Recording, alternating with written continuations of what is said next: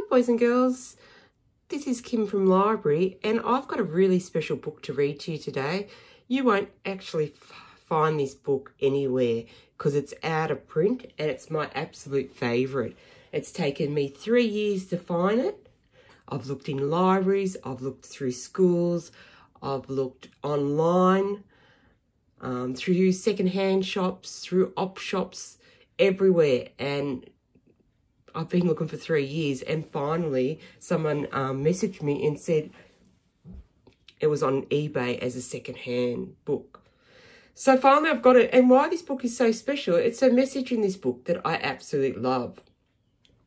So it's called Junkyard Dogs. It's a book that's great for all ages, children and adults, as many picture story books are. It's written by a lady called Margaret Balderson. She's actually passed away a couple of years ago, but she wrote a lot of books. The illustrator who did these amazing drawings and pictures is Janine Dawson. So Junkyard Dogs. Just a quick look at the blurb. So we turn it over to the back. It'll give you an idea of what the story's about. Billy, Bolly, Bella and Blue live in a fancy house with fancy cars and a fancy garden. But they have absolutely nothing to play with and nothing to do. Across town, Molly and Moo live near the tip. It is full of interesting things to explore and there are no fences to keep them inside. One faithful day, Molly and Moo decide to help Billy, Bolly, Bella and Blue have a little fun. I'm sure you'll enjoy this story as much as I love it. Okay, so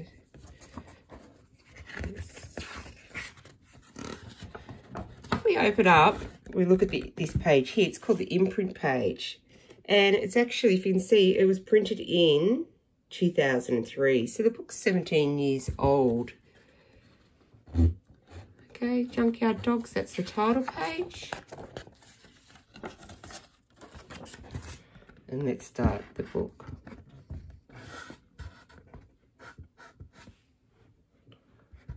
Just make it so it's easiest for you to see it. I think that's probably just as easy.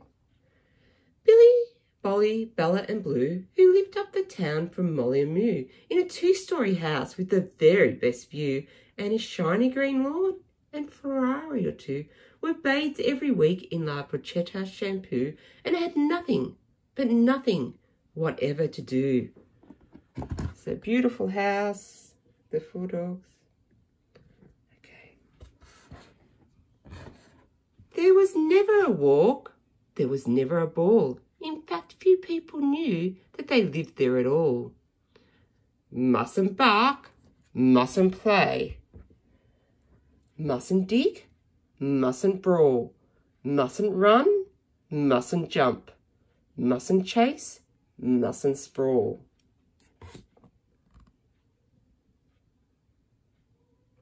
Yes, these were the orders from businessman Hall, who kept them for show when rich friends came to call.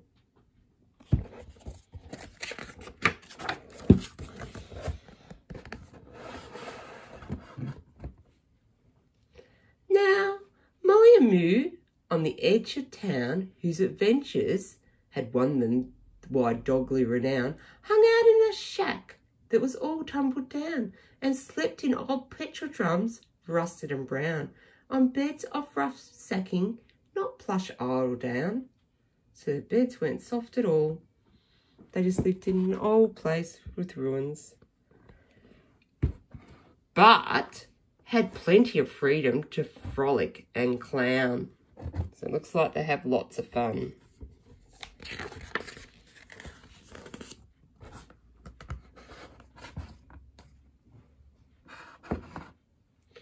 Jim, their person, wore blue jeans. He hadn't a suit, and their home was a junkyard of once treasured loot. There were things that went rattle and things that went toot. There was sand, there was horse poo and gravel and soot. And chickens to chase from an old Holden ute. So from their point of view, well, a dog's life was beaut. They had lots of fun.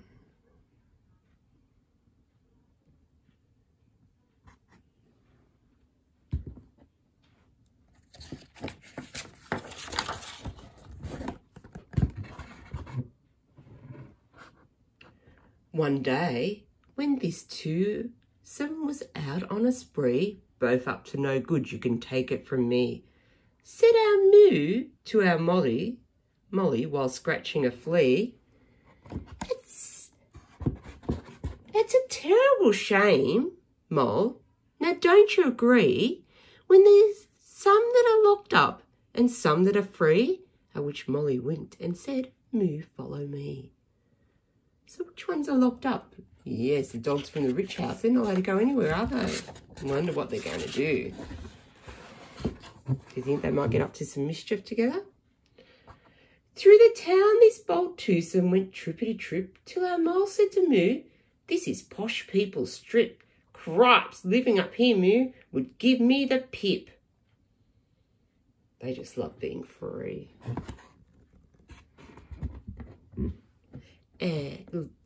At the last gate she stopped and said, Well, this will unclip.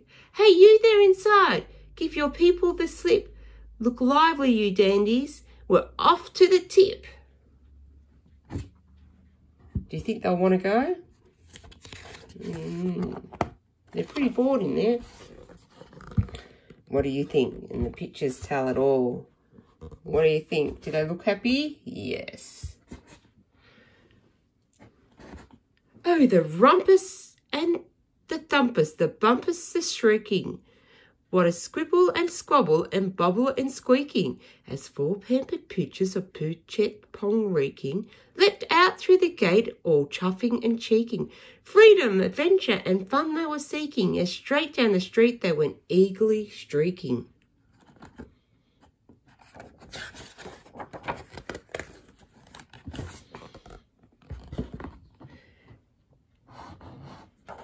The tip, oh the tip, what a glorious spot. Oh, the scum and the ooze and the muck and the rot. The tip, cried our Bella, and promptly went squat. While Billy explored a nice mountain of grot, and Boll rolled in something, I won't tell you what. It was whiffy and sniffy and slimy and hot. Oh, imagine what that could be.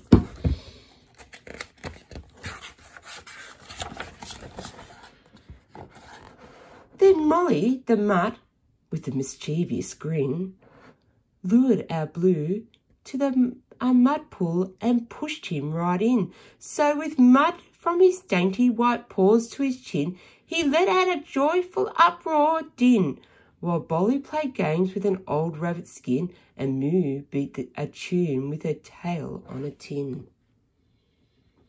They're having glorious fun in the tip.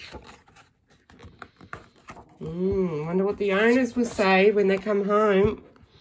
I don't think they're going to be very clean. But alas, the Poochette pack, now bold and headstrong, were quite unaware that they'd stayed there too long. So that's when, from Jim's yard, came the sound of a gong. And our Molly and Moo said, That's dinner, so long. They just looked at each other, and something was wrong. They were dirty and daggy, and oh, what a pong. Pooches are absolutely filthy.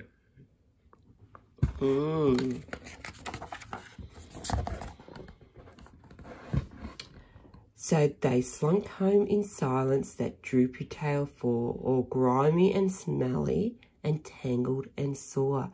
They timidly, nervously scratched at the door. You can tell by their way they're walking, they're a little bit scared, all right. I wonder what's going to happen. When it opened, their mistress collapsed on the floor, while her husband declared, This will happen no more, and padlocked the garden gate just to make sure.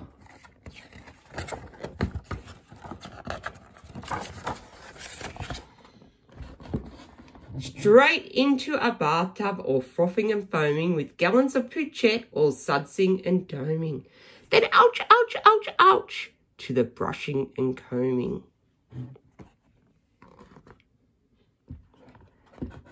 No more stretching legs, no more light-hearted roaming, and worse, yes, far worse, No more tip gastronoming, just day after day of at-homing.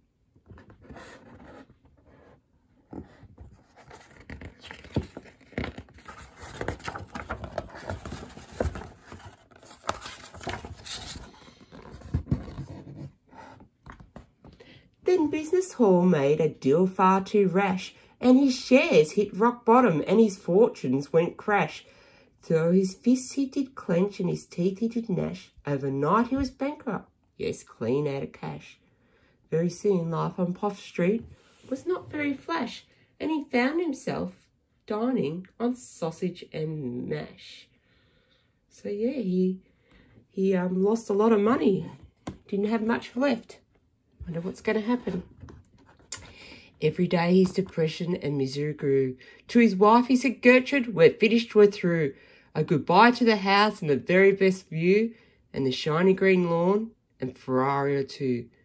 They had to move downtown next door to guess who. He's not very happy. He doesn't want to really mix with them. You've got it. The junkyard of Molly and Moo. And it looks like you can see him here. He doesn't really want to interact with them. He doesn't want to know them. He threw tantrums and hid behind glasses and hat, ignoring the neighbours, refusing to chat. Built a 6-foot-high fence, Molly soon saw to that, and placed a paste about murmuring things like, oh drat. He wasn't very happy living beside them. He didn't want to speak to him, he didn't want to do anything.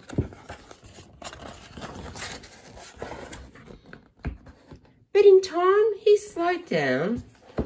He took up knitting, grew fat, and his dogs got a nod or a rub or a pat. He ended up starting to enjoy life and giving them a bit of a pat. I think they'd love that. So the 4 Puget dogs in the end had it made with 2 houses to choose from, 2 gardens to raid, and whenever they wanted, a long esplanade. So they could start to go out whenever they wanted to. With their friends to the tip, where they wrestled and played, the world was now theirs to explore and invade, and the gang became known as Jim's Junkyard Brigade. So do you think the dogs were happy with everything being rich? No. So it's really what you make of it. Although their family was rich, their life was boring. So it just shows you money doesn't always make you happy, does it? It's the fun that you make in life. And I actually love this story.